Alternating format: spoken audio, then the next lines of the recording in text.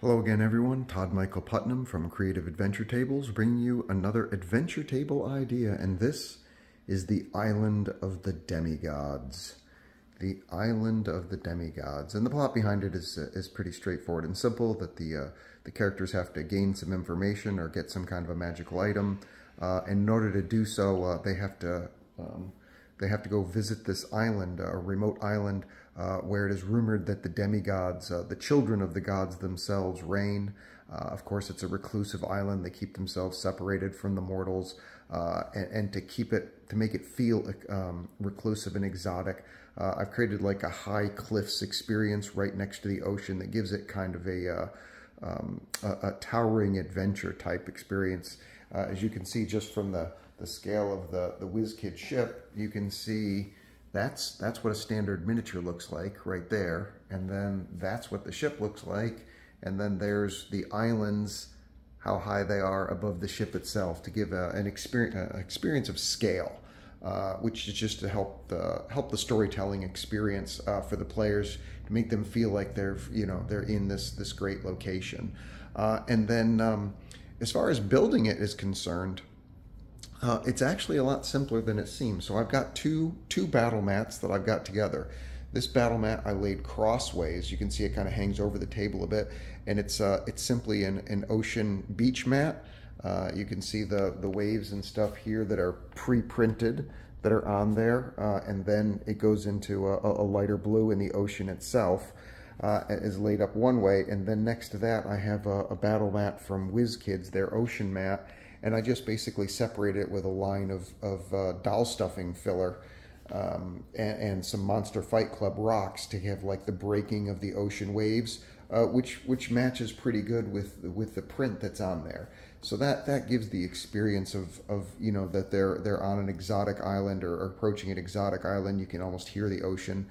And I actually have a sound machine that a sleep machine that plays ocean wave sounds, so I can use that for adventures like this, and it just adds that extra element to make you feel like you're really there. Of course, there's some Monster Fight Club's rocks out in the water itself, again to give a slight feeling of danger. You might have to make some skill checks on sailing and whatnot in order to make sure that the ship itself doesn't dash against the rocks as you approach the island. So just a couple of Monster Fight Club rocks there. I've got some 3D printed ocean waves from Griffin Co. I've bought a lot of stuff from them, grifffonco.com. And those are just 3D printed ocean waves that I just throw out on the battle mat itself, and it just gives that idea of, the ocean waves are rolling in, and of course, the ship is going to be rocking, and when the players board their little skiff in order to row out to the actual island itself, they'd probably have to make some checks and stuff, some strength checks, in order to keep themselves on course, and maybe some dexterity checks or whatever, so that they would actually smash up against the rocks in their little boat, or they don't capsize.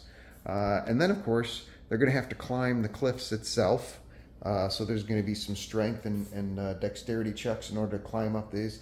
And these cliffs here are actually the Game of Thrones The Wall display, and they're actually glacier colored for obvious reasons. The big wall in the Game of Thrones, the ice wall, so they're glacier colored. But I had several sets of them repainted to be a rocky brown, color, and so I can use them for events like this. And as you can see, like I've got a little starting place that they can go up, but as you can see, those cliffs, they actually have paces on them that are just perfect when the players, as they're making their climbing checks, if I grab the right spot, that the players, the characters can actually sit on the wall itself, showing as they're making their progress up the cliffs as they're going up various sides of the cliffs. That one might be a little small for that one. There we go. Since they weren't actually specifically designed for 28mm characters, that actually worked out pretty good as just a happy accident.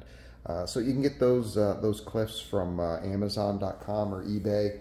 I can't remember what they cost, but they're like $30-40 or something like that, plus shipping. And then, of course, you'd have to repaint them for your purposes. These guys right here across the top are Dwarven Forge terrain trays, small ones, because the top of the cliffs actually look like this, but they are flat. So I take Dwarven Forge terrain trays that are rocky colored and just throw them on top, rocky textured, throw them on top, and that does a good enough job of, you know, that's the top of the cliffs. And then this top up here, let me just go behind the scenes to see what I did to produce this, the elevation.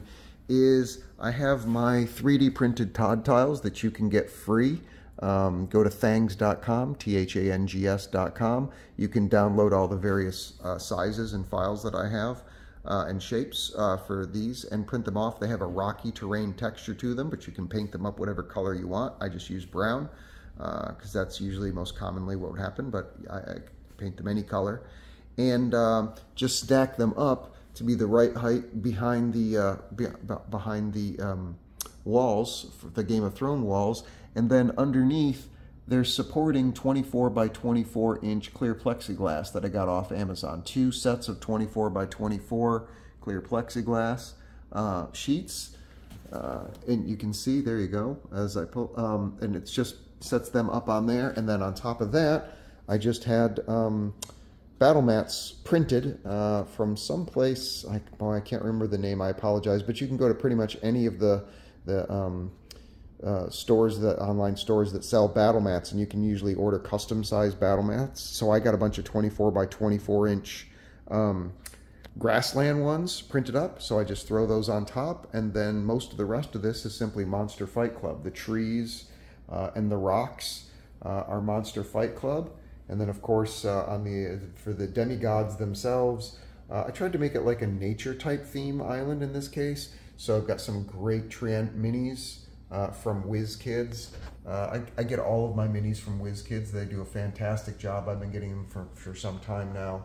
And then there's like a goddess, like a nature goddess that I have. She's also from WizKids, so I got her on there. And again, if you want to put, this is a WizKids mini, but if you want to put a 28mm right next to it to give you the feel of the scale, again, that's just a standard, you know, 28mm sized mini up next to the goddess.